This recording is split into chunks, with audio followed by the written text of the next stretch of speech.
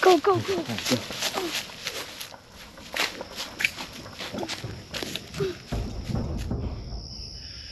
Wow, I can't believe we got out of there in one piece.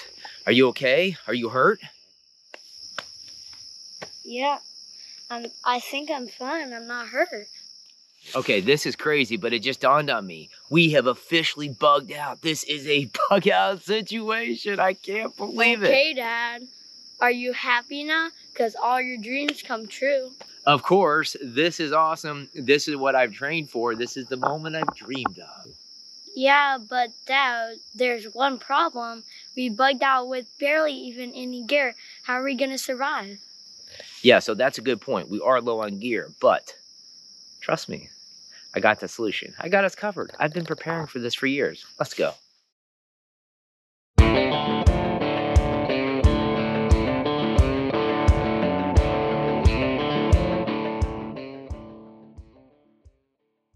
Okay, so it was about 10 months ago that I prepped and buried the survival cache. And I'll be honest with you, I really didn't want to wait out the entire duration of the year, but curiosity got the best of me. So we had to pack up the gear, head out to the shelter site, and see if we could locate this damn thing, get it out of the ground, and get out of there undetected. In previous videos, I've detailed this entire process, from the prepping, to the packing, to the planning, to the burial, and also identifying the 3 different survival caches that most people might want to employ in their survival strategy. So if you haven't seen those videos yet, feel free to check out the pinned post and description for those links. In the meantime, here's a quick recap.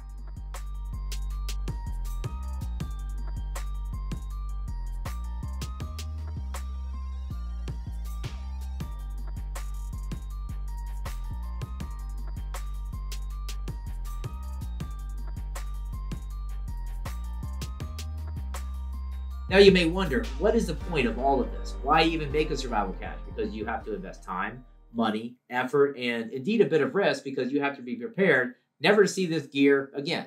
So what problem am I trying to solve here?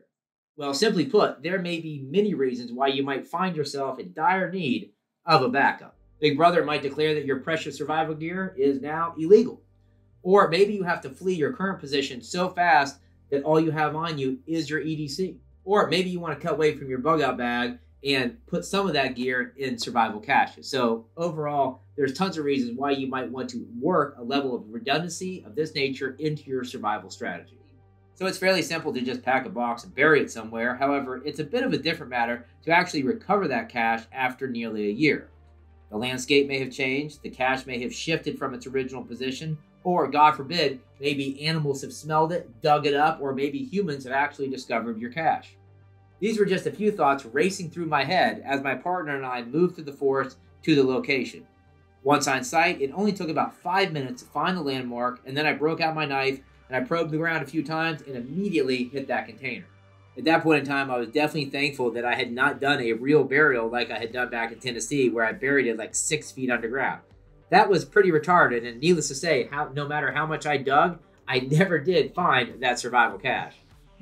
It is my opinion that short-term caches do not need a deep burial, but rather a shallow one that's going to enable quick recovery without having to drag along a shovel, a tarp, and all that kind of crap, right? Because that process is just time-consuming, and the less time that I spend on site, the better.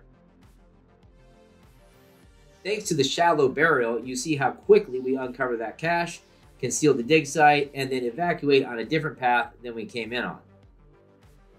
Once we were a good distance from the site, I cracked open the seal and opened the cache.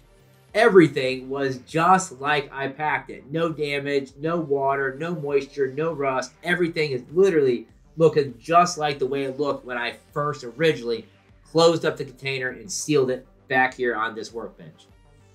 I went ahead and loaded an extra mag with some of that nice looking brand new ammo, and then we transferred the rest of the contents over to a 511 packable bag and got the heck out of there. And as we were leaving, I was faced with a hypothetical question. What should I really do with that container if this is a real SHTF situation? Should I just go ahead and rebury it after I've emptied out the contents? Or God forbid I arrive on site and I don't have anything and I'm just stuck with a container. What do I do then? Right? So yeah, maybe it's a good idea to move the container to some other area and conceal it. I don't know. What do you guys think? So yeah, I would call that operation a complete and total success. We got in quick, we got out quick, and we were completely undetected in that entire process. And that is exactly what the original mission goal was. Now, beyond that, an added bonus was being able to spend some quality father-son time with my son. He had a blast. I mean, what 10-year-old doesn't love digging in some dirt and playing in the woods? And in that process, he learned some practical, real-world survival knowledge, which I feel might come in handy in the future. However, the real question here is, how does the food taste? How does the water taste? In what condition is everything that was actually in that container? So let's find out. So yeah, there was a bit of variety in here. I'm not going to start cooking food, but you know, we got some mac and cheese here. We got some Grammy's oatmeal. This stuff stays good for 25 years. The packages, you know, the packaging is not broken, so I'm sure that's good to go. What I am interested in is trying some of this emergency purified drinking water. Check it out. Never actually had this yet. So let's see how it is.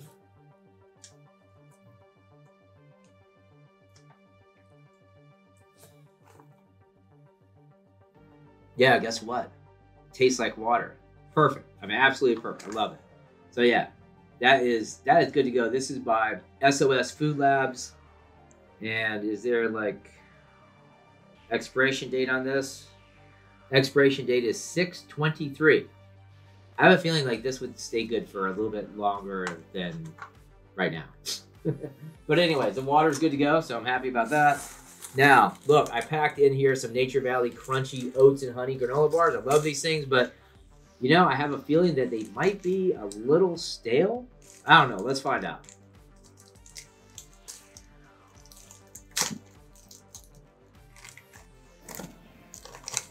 All right, here's the test.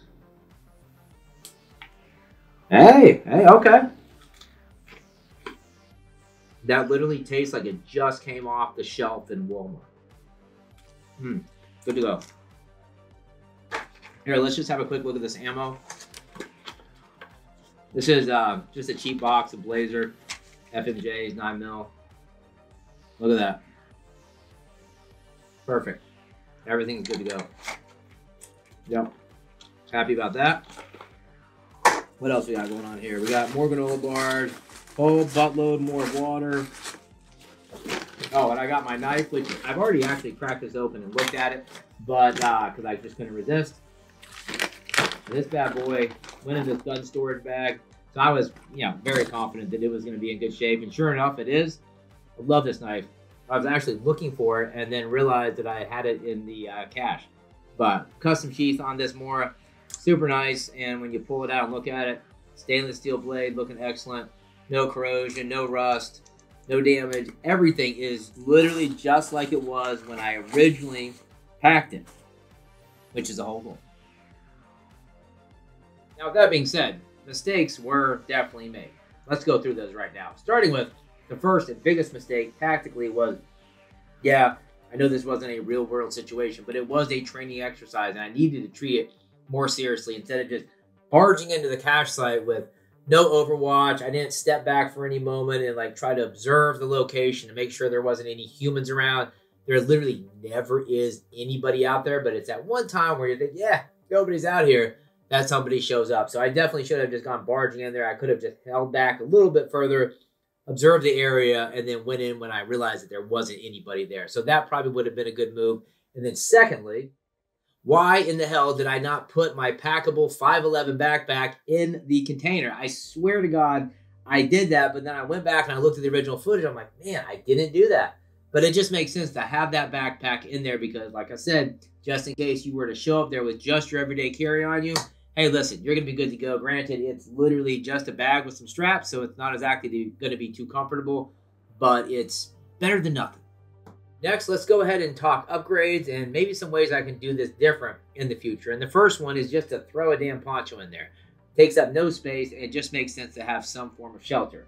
Now, secondly, since I have that knife in there, why not throw maybe a canteen in there? I could put a Sawyer Mini in there, maybe a hydration bag, a CNOG bag, something like that. So I have the knife and then I have some way to purify water.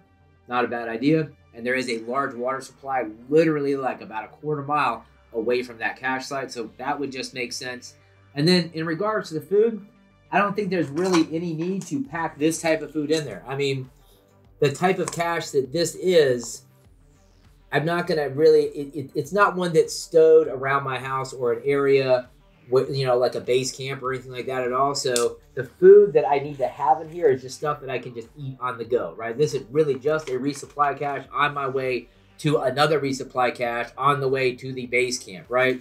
So, yeah, in hindsight, I don't know really why I packed this stuff, but we're going to replace this with some MREs, maybe some peanut butter, maybe some honey, maybe some Skittles, a little more variety in there, but definitely I have nothing to cook with, right? So there's no reason to have in there. So a little more food variety would be a good idea. I think I'll make those changes. And then finally, why not set up a trail cam for Overwatch on that site? And I got that idea from Ranger Fieldcraft. He has a really great video on how he handles caching. I'm going to go ahead and link that up there.